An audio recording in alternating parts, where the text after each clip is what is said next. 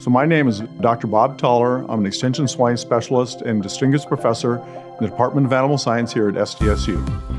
My position here has evolved throughout the years, and really the majority of my position is associated with Extension. And that's basically taking the knowledge, the research and those things that's developed here and elsewhere, and working with our producers, which is a lot of fun.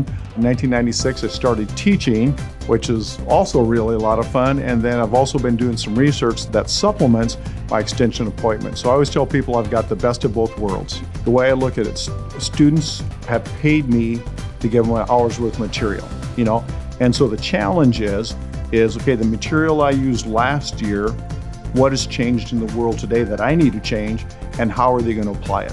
What can they use, what can they learn, and use that to make a decision to solve problems either back on the farm, right, or if they're in allied industry, how do we make life better for people?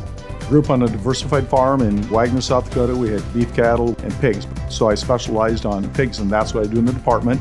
But I'll also teach some general nutrition classes. I've done international travel classes.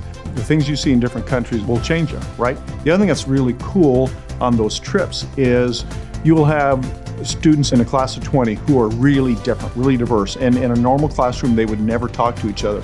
But for some reason, they get together in that class, and it's the band of brothers. They become, really, really close friends.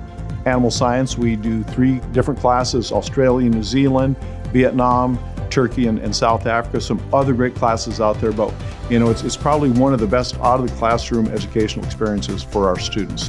When you look at the whole package of coming to Brookings, being at SDSU, I'm not sure if you were interested in a career in real production agriculture, or for whatever all the other colleges do, and want to be in some place where you're not a number and you're truly cared about, this is the only place to be.